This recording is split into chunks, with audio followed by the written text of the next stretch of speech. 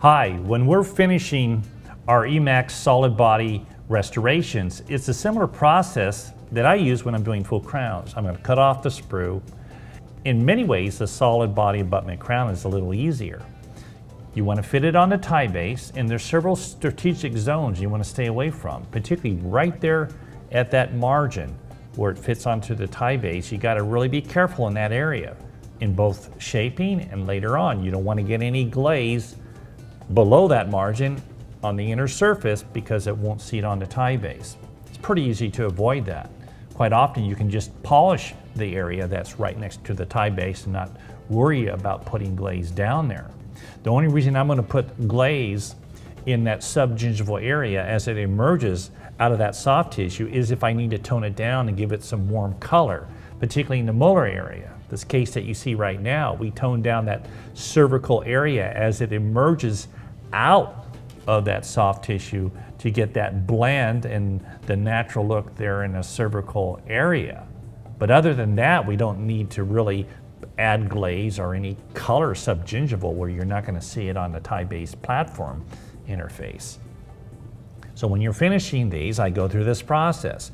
I'm going to cut the sprue off. I'll refine my aesthetic morphology occlusally and externally on molars and premolars. There's those little, tertiary, and that's surface texture. And then you have those primary lobing grooves around those cusps, those labial cusps, to make them look really nice. And then we'll finish it, get it ready for glaze.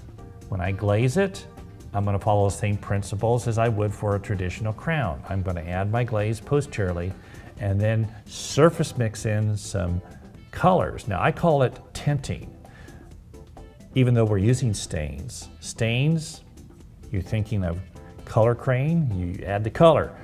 I think of tinting more as watercolor. If you're adding stain into your glaze, you want to be very subtle with it. Less is more. If you need more saturation, you're just going to have to fire it a few more times.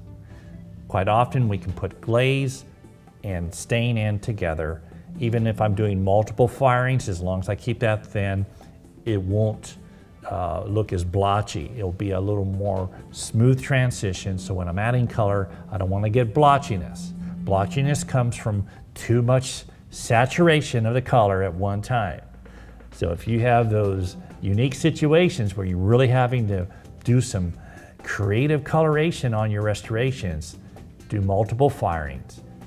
Have that in mind before you schedule the patient if it's a one appointment deal, and that way you can get the best results. To me, CEREC is about outcome. CEREC does not rule my day. I do understand CEREC and I know how it works. It's kind of like a relationship.